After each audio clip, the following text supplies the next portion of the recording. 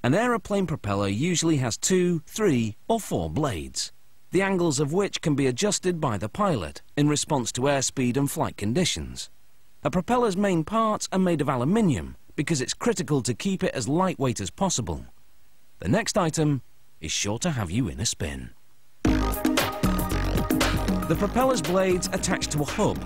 This piece of aluminium is on its way to becoming that hub. Like the starting pieces for all parts, it was forged beforehand in anticipation of the final shape. This sophisticated computer-guided mill now machines the piece. 40 minutes later, the hub is finished and ready for assembly to the engine.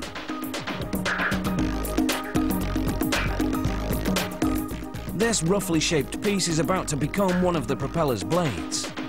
A lathe machines it to the final shape. Liquid lubricant washes away the metal shavings and cools the friction-generated heat. The lathe first forms the shank, the end of the blade that fits into the hub. The next milling machine cuts the blade's shape.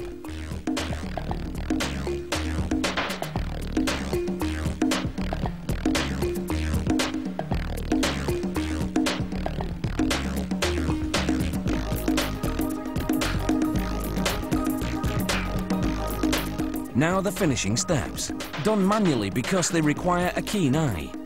Using first a rotary sander and then a belt sander, the marks the machining process left behind are ground away. The metal is buffed with a polishing wheel. Then the blades are dipped in a strong detergent. This acidic solution eats away any dirt, oil or grease on the surface of the metal.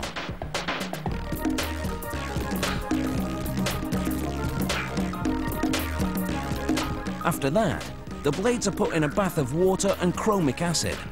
This seals the pores in the metal, fending off corrosion.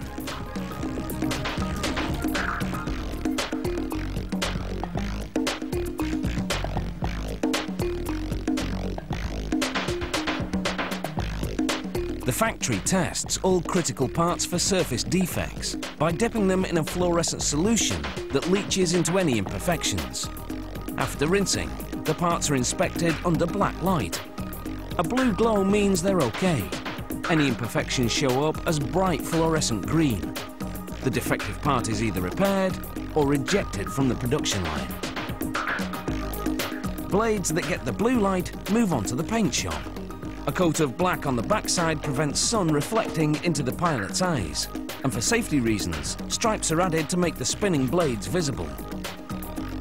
Next comes a de-icing boot, a rubber-encased electric heating element that prevents ice buildup.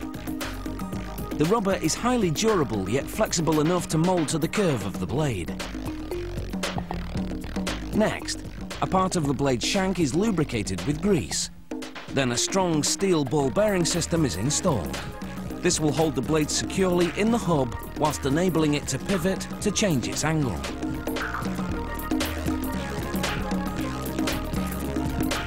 The shanks of the 3 blades fit right into this steel part called the fork. It keeps all the blades at the same angle. Next comes the pitch change rod. The term pitch refers to the angle of the blades. Engine oil will exert hydraulic pressure on a piston that moves the pitch rod, which advances the fork, rotating the blades to the required angle.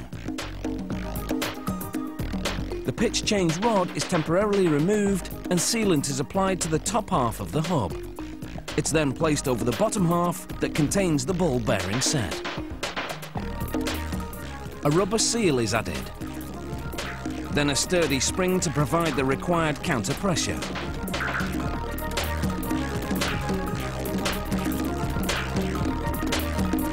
The piston and pitch change rod, which are now attached to each other, are threaded onto the fork.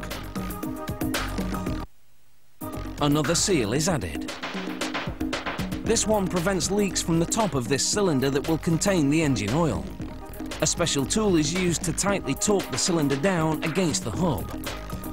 Assembly is now complete, and the propeller is ready to go for a spin. Chocks away.